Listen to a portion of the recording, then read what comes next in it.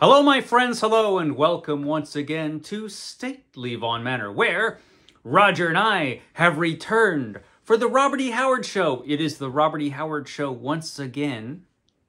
And today we're talking about comic books, Conan comic books, of course.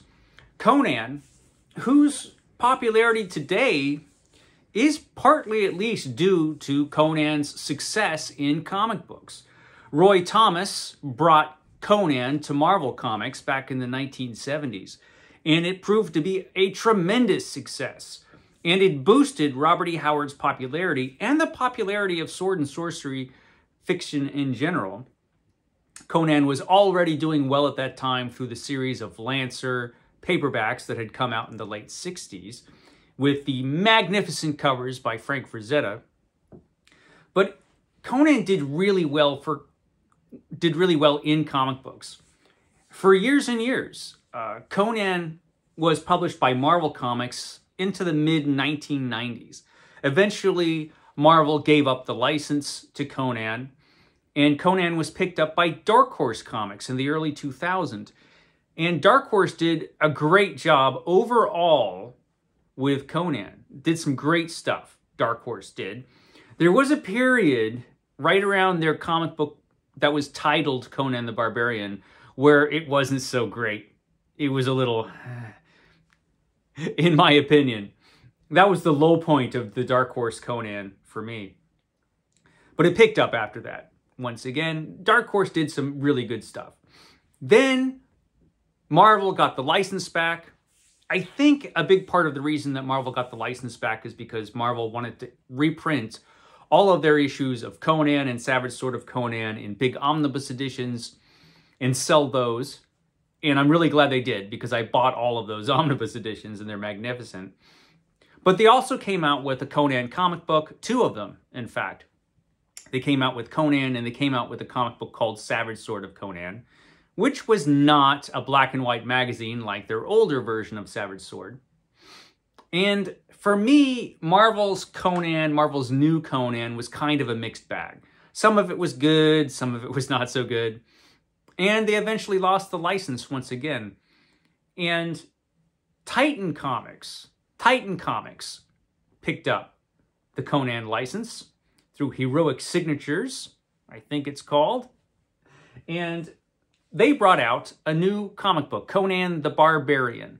And I talked a little bit about this before on an Epic Comic Book Wednesday. I talked about this. This is Conan bound in black stone. And this paperback collects the first 4 issues of Conan the Barbarian, and also the free comic book day issue that preceded it and acted as an introduction to the story in this volume. I mostly like this because overall, this is really good. I think this story, which was written by Jim Zub and illustrated by Roberto Della Torre, this is really good overall. But I still had some concerns after I had read this. I had a lot of concerns before, and after I finished it up, I still had some concerns. Now, the artwork in this is absolutely magnificent by Della Torre. Just great stuff. Of course, it looks very, very, very like John Buscema's Conan. That is, I'm sure, a deliberate choice.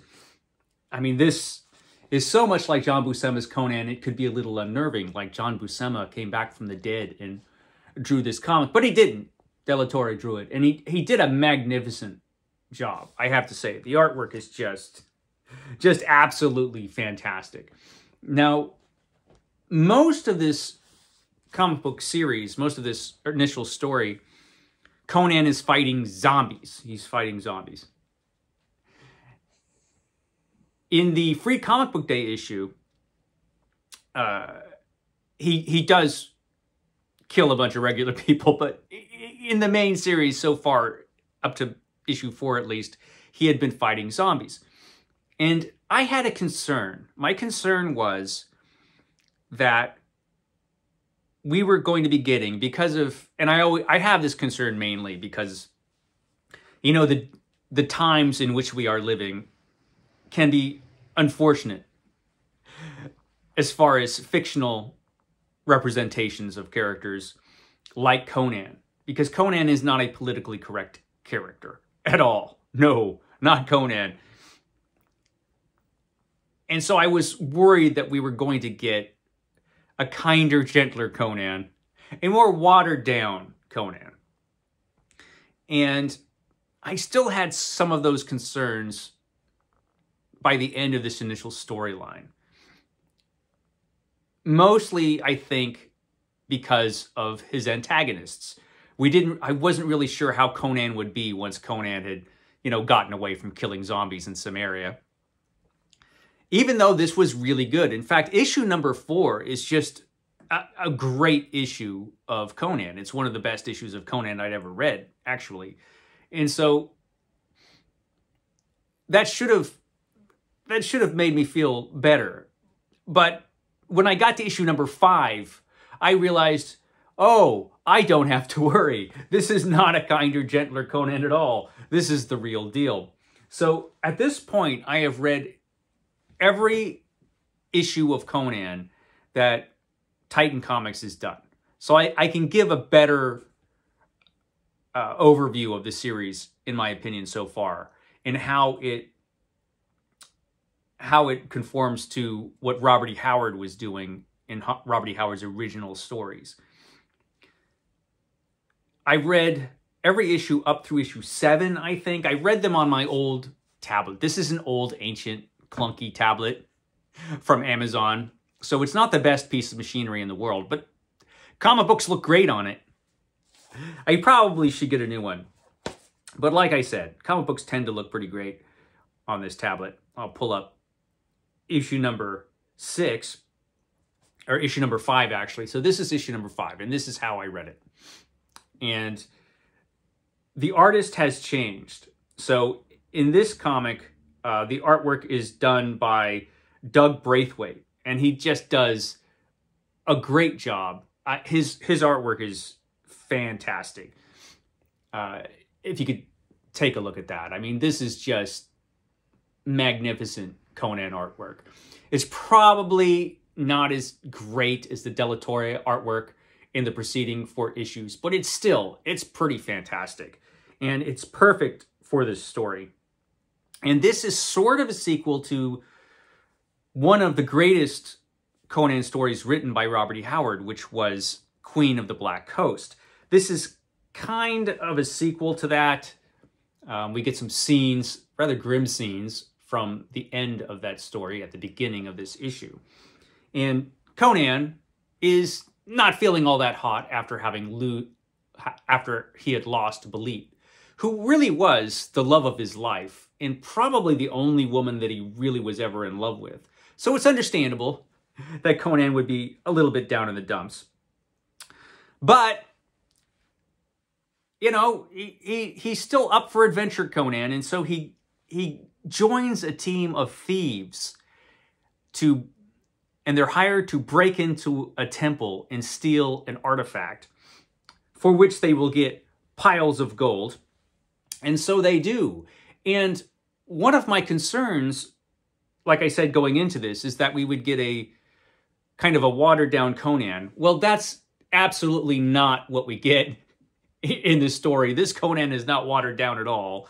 So I'm happy to report that I am very satisfied with Titan's version of Conan so far. Issues 5, 6, and 7 were great. They're great. And the character of Conan is done really, really well. And I'm going to eagerly look forward to every single issue of Titan Comics Conan, if it can maintain this quality, which might be tough, because these first few issues, the quality has been extraordinarily high. The artwork has been magnificent. It continues to be really good. I think what they're doing is they're probably doing 4 or 5 issue storylines. I suspect the story that I'm reading now is going to run about 5 issues. And they'll switch artists after that, probably. I kind of wish they wouldn't, because Braithwaite's really, really good. It'd be nice if they held on to him. But they'll probably switch artists after that. We'll see. And they'll probably continue to do like 4 or 5 issue story arcs. which would be perfect for putting into trade paperbacks so they could sell the issues like this as books. Which is fine if they can maintain the stories at the quality that they're at now. They're really, really good. And like I said, I'm really, really happy with the Color Conan comic book so far. The last few issues have exceeded my expectations. Let's just put it that way. And I hope they continue to. And I suspect at this point that Conan is in safe hands. But there is another Conan publication that came out. Let's see if I can get to it on my incredibly slow tablet. And that would be The Savage Sword of Conan. The Savage Sword of Conan, which is a black and white magazine based on the black and white magazine that came out in the 1970s from Marvel Comics, which was a more mature Conan comic book. Savage Sword of Conan was a legendary magazine, comic book magazine, with just some of the best Conan comics that have ever been printed. And so, of course, I had my concerns. I was excited that this was coming, but I did have my concerns, of course. Again, I'm happy to report that this is really, really good. This is a really, really good magazine. It is not just a version of Savage Sword. It's not like what Marvel did, where they took the name Savage Sword of Conan, and it was just a Conan comic book with the name Savage Sword. This is actually the Savage Sword of Conan. This is essentially the same magazine that Marvel was doing decades ago.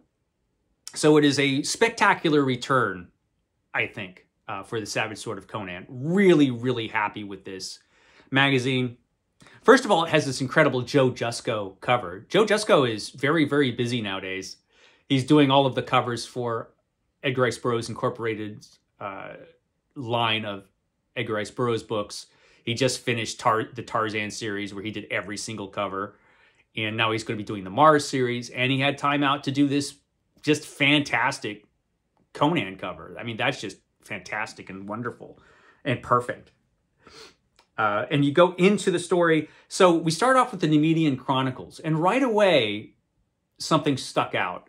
And that was when it says, "No, O Prince." It says, "No, O Prince." O is O-H here, which it's not in the comic book. This is an error. It should be "No, O, capital O, Prince," and that's it, not O-H. This was a mistake that Marvel Comics made during its entire line. They make the mistake here in Savage Sword of Conan, but they don't make that mistake in the regular color comic books. So that's interesting. Then we get an introduction by Roy Thomas, which is, you know, that's good. And he hints that he might be having some stories that he's going to be writing for Savage Sword. I really hope that's true. So we might see some Roy Thomas comics coming up in Savage Sword. Then we get a pinup from De La Torre. Unfortunately, this is the only artwork we get from De La Torre in this issue, is this one pinup, but it's really, really good.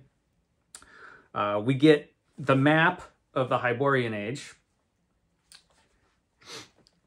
in black and white, because it's in the black and white magazine. And then we get to the main storyline, which is written by John Arcudi. Is it Arcudi? He's the writer. And the art is by Max von Fafner. And again, extraordinarily good. Look at that image of Conan. This is great. So, of course, I read this issue digitally because I wanted to, I couldn't wait for my print copy to come in. I had to read it right away. And I'm actually glad that I did read it this way. I watched a video this morning from McNulty's Book Corral, a great channel. I'll link his review of this down below because he reviewed Savage Sword. And apparently in the print edition, there was some problem with the grayscale when they printed this story onto the newsprint, because it's just like the old Savage Sword. It's a magazine printed on newsprint. But this is a digitally rendered image, and it's very sharp and very dark. The artwork itself is pretty dark artwork. And so apparently there were some issues when this was printed into magazine form, and not all of the details, not all of the sharp lines and detail came out, apparently, in the print edition of this, but it looks perfect when you read it on a tablet, as I did. It just looks fantastic. And it is a great story. Really enjoyed the story. Conan, you know, he's doing a very Conan thing in a very Conan way. The character is done perfectly, I think, in my opinion. And so this was a hell of a story. It's a shame that the print edition apparently had some difficulties with the artwork. But it's great stuff when you read it on the tablet the way I did. So yeah, so it opens with that great Conan story. I'm going to go ahead here to what comes next. This is kind of a long story, excuse me. There's probably a better way to do this. So another interesting thing is we get a short story by Jim Zub, who writes the color comic book. So he does a little short little Conan story, short story, and he actually does a really good job with this. More of this would be good. If Zub ever wants to do an actual Conan novel, that would be interesting. It'd be interesting if he would do that. He does a hell of a good job. He does a hell of a good job on the short story. Then we get the cover again, but this time printed in black and white. And again, apparently this didn't turn out so well in the magazine print edition, I am told, but it looks great here.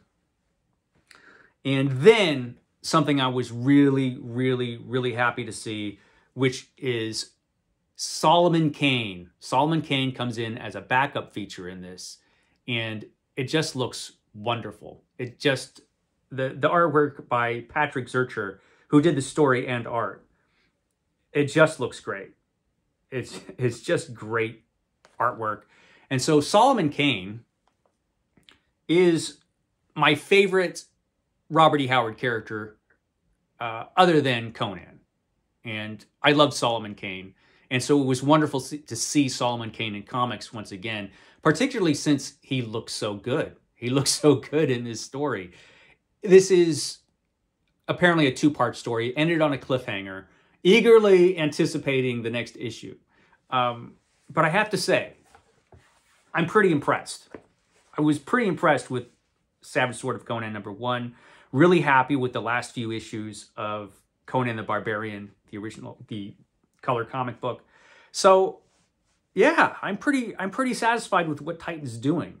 Again, I just hope that they can maintain this quality for the long run. I'm hoping De La Torre comes back to do more artwork. That would be great. Hopefully Zub will hang out for a while on the writing. So we'll see. But so far, so good. Okay, guys, I will catch you next time.